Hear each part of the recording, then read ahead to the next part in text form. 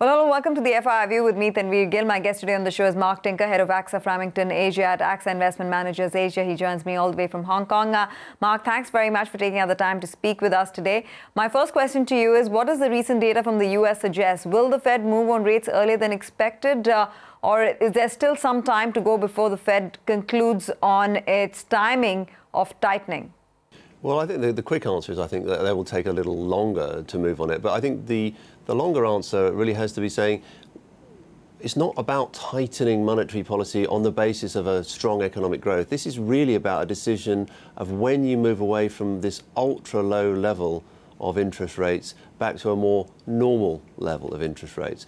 So the problem you've got at the moment is you've got two completely different markets operating. You've got the real world where people borrow at 3 or 4% probably minimum, and that is where credit and the normal, what we'd understand of the use of Fed funds. But then you've got this sort of extra world, which is where people can borrow for almost nothing. If you're a bank or if you've got ability to repo, sell stuff back to the central bank, you can borrow for almost nothing and buy other financial assets. So we've got this weird situation where the real determinant for the Fed of what they do in terms of the ultra low level of interest rates is to try and limit the amount of damage that is possibly being caused by this financial market, the carry trades and the leverage that's going on in this kind of separate world. So the data coming from the real economy isn't going to be the key decision about when you stop this ultra cheap money experiment. It's going to be when you fear that the actual markets themselves are going to cause damage once again with too much leverage, too much sort of spread or carry trades within the markets themselves. And that's the thing they're looking at much more carefully. But how well prepared is the market for potential tightening if that were to come by? And of course, if it were to come by earlier than expected, that's in the second quarter of 2015 itself. Well, I think we saw a little bit of this with the so-called taper tantrum last year. What that was about was the Fed saying we're not going to provide this ultra cheap money forever. And so a lot of people moved to take off those leverage carry trades, those bets that they had on, many of which are actually in emerging markets and emerging market debt in particular, which is why we got that big wobble in high yield and emerging markets last summer. I don't think the leverage has gone back in to the emerging markets. I do think there's still quite a lot of leverage in high yield debt. There's a lot of people have been sort of driven into these fixed income markets where the yields have all come down to very, very low levels such that they're very, very expensive. People talk about equities being expensive. It's the bond markets that are expensive and they've got leverage money in them. They've got a lack of liquidity. So that's my main concern, is actually when the Fed tightens, when the Fed effectively stops buying back in all these bonds, when those markets revert to normal. So that's the delicate act that they're playing. I don't think we can say this is what happened last time, it'll happen again. I don't think it's as big a problem for emerging markets as you would have thought if you think that's what happened last year. The leverage is in a different place. It's much more in developed market bond markets rather than emerging markets compared to last year. So there is a risk, and I think they're going to try and let the air out of this bubble without causing too much damage. They know this. They know what's going on. It's not a surprise. It's a question of how you do it. But the trade that is, of course, playing out right now in lieu of the expectation of possible rate hikes is the strength in the dollar. It's come late in the year because many expected that the dollar would show strength in the first half, but it seems like the second half is turning out to be more rewarding for the trade. Do you think there's more upside? Again, I think this is a little bit of the unwinding. I think a lot of people had borrowed dollars in order to buy, as they did last year, emerging market debt and so on. And so when they had to close out those bets, the dollar rallied, then it stabilized. And actually, I think it's normalizing now. I think it's going back more to where it ought to be because people aren't borrowing as many dollars to sell dollars to buy overseas currencies as they were previously. So it's a little bit of a normalization to, if you like, a more fundamental level as this leverage comes out of the system. The reason the dollar has been weak for the last few years is it's been the funding currency for people to put on all of these leverage carry trades. And when they do it overseas, it makes the dollar weak. Now they're not doing it overseas and they're doing rather less of it generally, I think. So we're just seeing, if you like, the dollar floating back to a level closer to where it would otherwise be without all this financial market speculation. So yes, it's a positive for the dollar. Sure. Correct me if I'm wrong, but sitting out here in India, the sense one gets is that you still don't have a handle on whether the growth revival in the US is more a mirage or a reality. The first two quarters have played out on account of seasonality, that element. Quarter three, quarter four will perhaps give a better sense of where the long-term growth story stays for the US economy. What is your own expectation on how things will shape up as far as quarter three, quarter four GDP numbers are concerned, and also growth into 2015? Well, I think the US is on a very stable growth path. I think people got a little bit too carried away with the bad Q1 numbers, which are very weather affected apart from anything else. Everybody downgraded, and the same people have rushed to upgrade after the apparently very strong second quarter. So stripping out that noise, I think there is a positive growth story. The US spent 5 years deleveraging its balance sheets. It's stopped doing that. We're now seeing credit growth. We're seeing underlying income growth. We're seeing, particularly in the service sector, I think that's very important. You've got strong PMIs, you've got strong data coming through there, which is, again, it's all about a normalization after the kind of the final ripple effects of the aftershock of the crisis of 2008. So the US is back on a normal track, I would say. And back to your previous questions about the Fed and what that means, remember, right now, the Fed is not setting monetary policy on the basis of what the US economy is doing. The Fed is setting monetary policy on the basis of how stable the financial markets are. It wants to make sure they can cope from their previous trauma, but equally wants to make sure that they don't cause any more damage. So the real focus for short-term interest rates is going to be what the financial markets themselves are doing. The focus for equity investors, for the rest of the world in terms of what is US demand going to be, what's consumption going to be, I think you should factor in positive, normalized 3 to 4% GDP growth in the US and a particular focus on the consumer.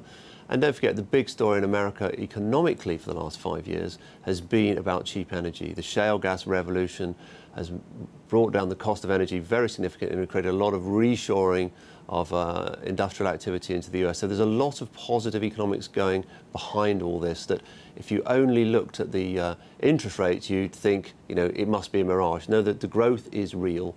The interest rate story has many of its own financial market components. Sure. What does that mean really for emerging markets? And I'll start off with the currencies first because we touched upon the dollar. The dollar strength is, of course, putting pressure for EM currencies. Is that going to be broadly the trend going forward? I think, again, in the context of, let's take the last 2 years, the American investor almost looks at America and then it has the rest of the world. And the rest of the world is split between Europe and emerging markets. That's kind of how they tend to apportion the buckets.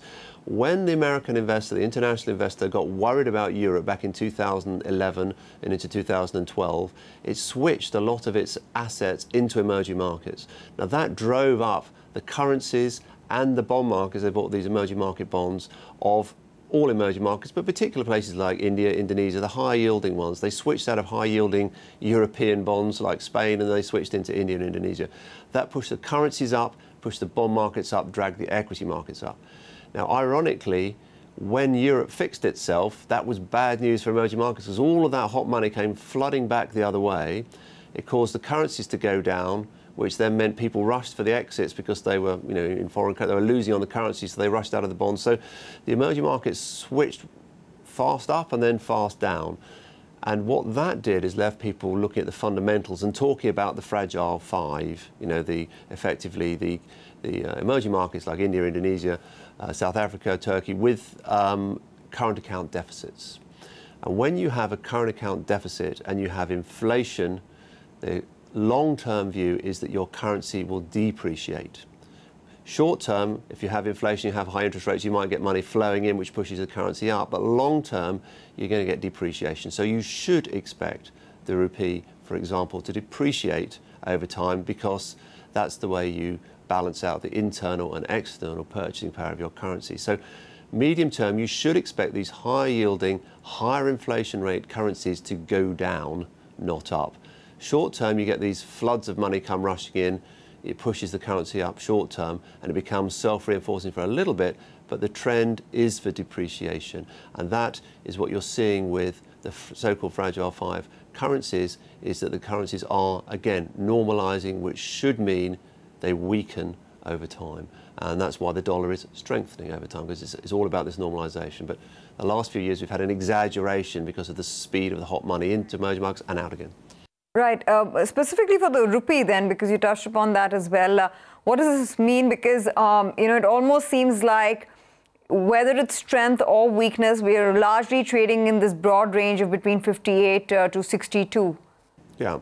I think what happens is that I would argue that the underlying trend is for weakening, but you trade within a range, and then you gradually, whichever way you drift up or drift down in terms of depreciation, drift up in terms of the amount of rupee to the dollar. So I would say that your trend is for weakening, and at the moment you do trade within that band. And what will happen is that you'll get people, when it's at the bottom of the band, people will sell it when it's at the top of the band, they'll buy it. But that's going to be around about noise. That's going to be how people trade off the data, trade off the noise. As an equity investor, principally, I need to look through that, and I need to recognise I have to factor in a depreciating currency into my expected return if I'm going to invest in those markets. And I think that's the default option for most international investors. So let's talk about, your broad EM view. Now, on the risk side, Argentina default, Russia-Ukraine situation, Middle East tensions, those are the factors which are perhaps, influencing the EM trade right now. But on the positive side, do you think that these risk factors are receding because the EM trade has largely become a differentiated trade where it's each country for its own?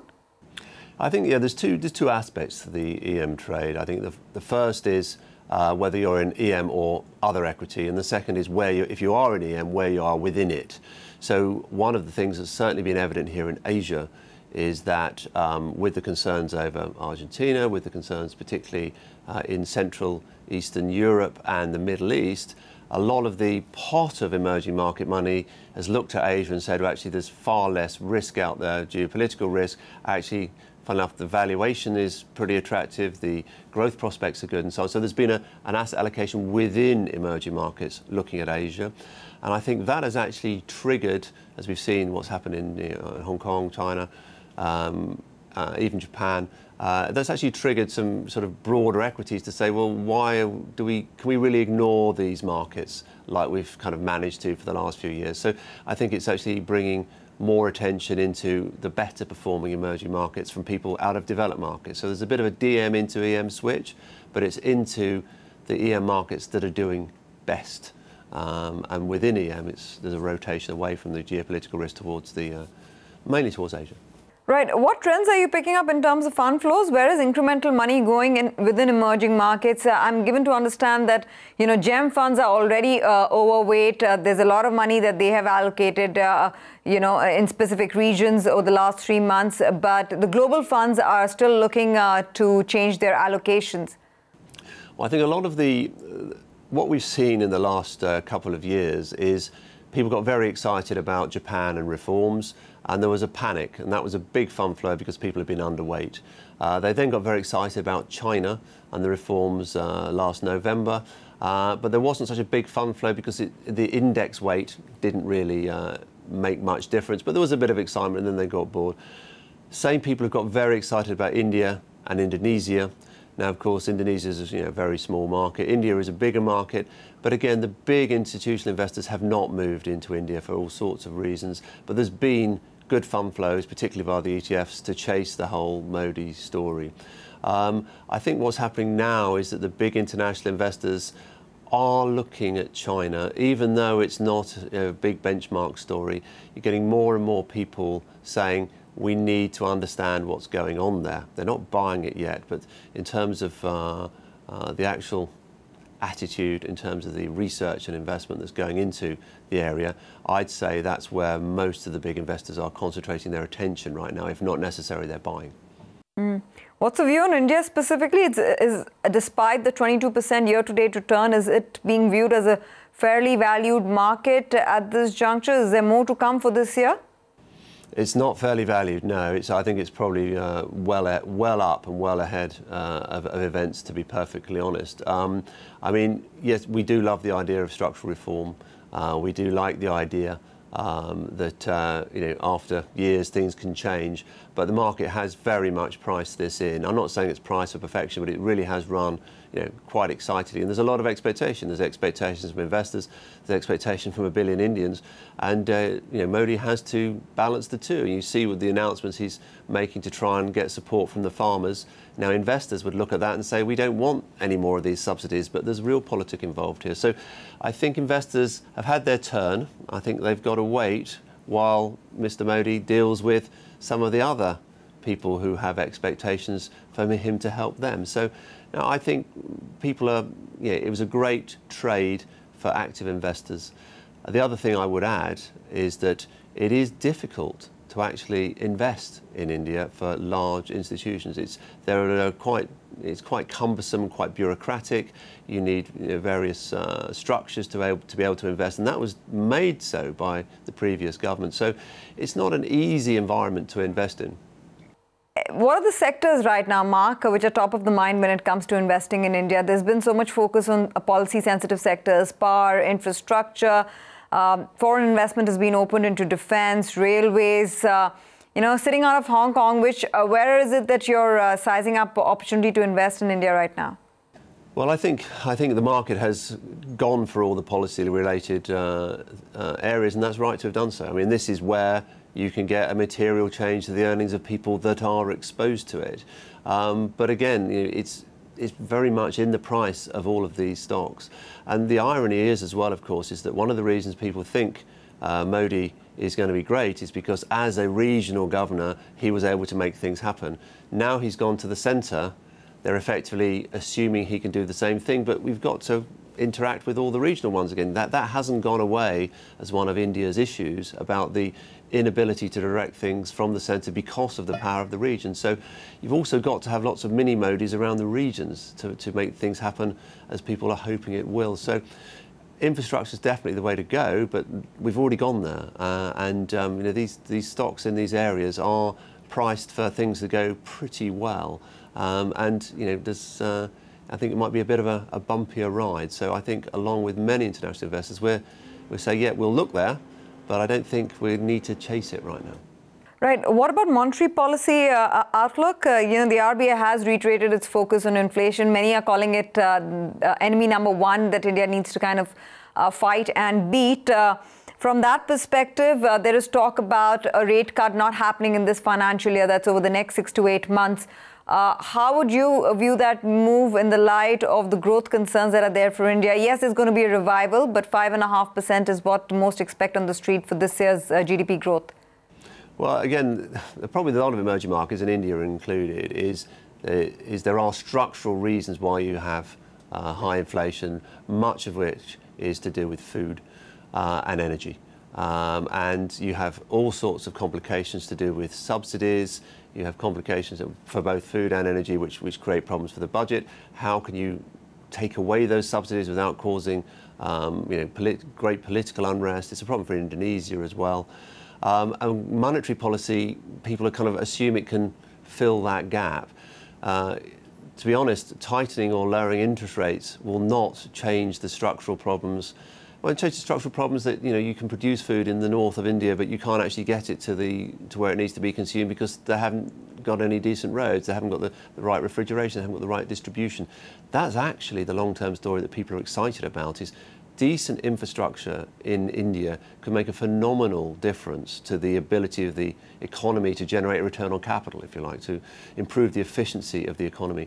But these are structural reforms, and without those structural reforms, you will not really be able to deal with the embedded inflation problem, particularly because of the aspect to do with food. So it's a tricky. Interest rates to deal with inflation, it's the wrong tool. Inflation is a structural issue, and so we've got much more hope of changing that, but it's not going to be changed overnight.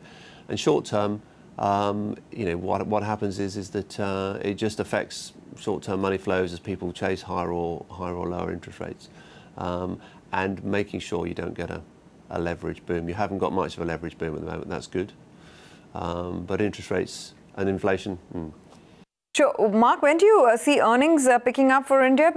Because that would be the key catalyst for the market to get re-rated from here, to 18, 19, perhaps even 20 times earnings at the peak of, of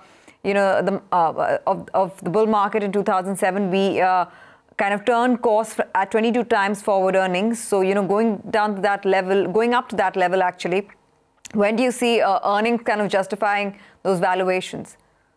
Well, we have got this structural versus cyclical issue. I mean, you can have cyclical earnings growth, which are really largely inflationary, which is really what was going on back in 2007 with quite a credit-fueled boom going on, unsustainable levels of demand, which then would all rein back in again.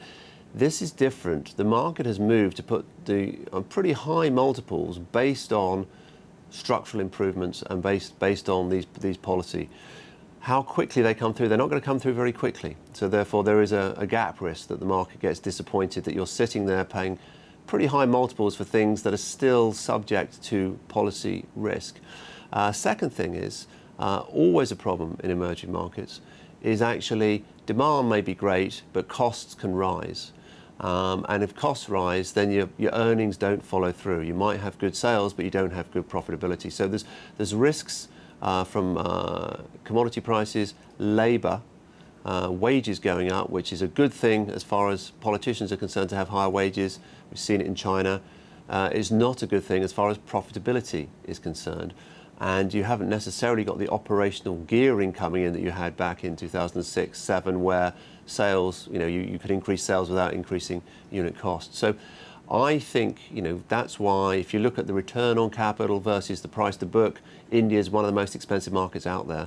And I don't think the earnings are going to come through very quickly. It still requires a leap of faith to hold on to Indian equities at these levels.